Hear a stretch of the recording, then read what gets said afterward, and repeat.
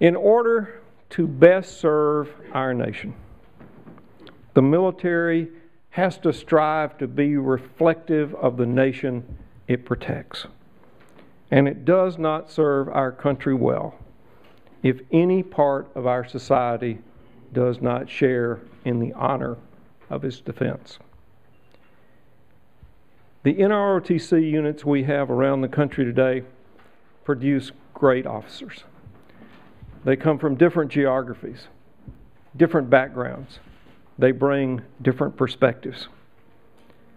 But too many undergraduate programs in too many top universities do not have a formal tie to the United States through ROTC.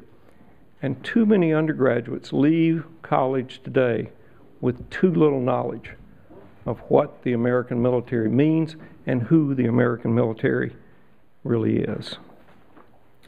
And these relationships matter. They matter in a lot of ways. Harvard is the oldest school in the United States.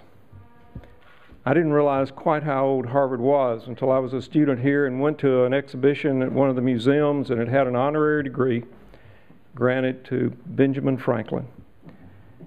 And Harvard was already 150 years old when that happened. It still is one of the finest institutions of higher learning anywhere in the world. It and so many other of our top universities produce the leadership of this country in business, in law, in government, in science, in technology. And it should produce the leadership in the military of this country.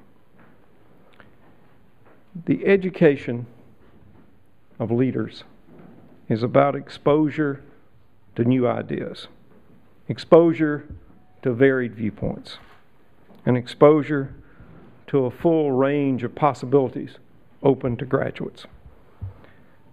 NROTC's return to Harvard is good for Harvard, it's good for the Navy, and it's good for our country.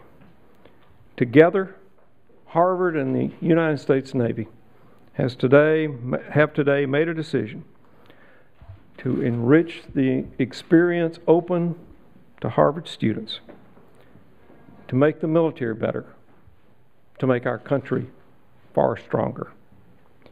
Because with this exposure comes understanding, and through understanding comes true strength. Thank y'all very much.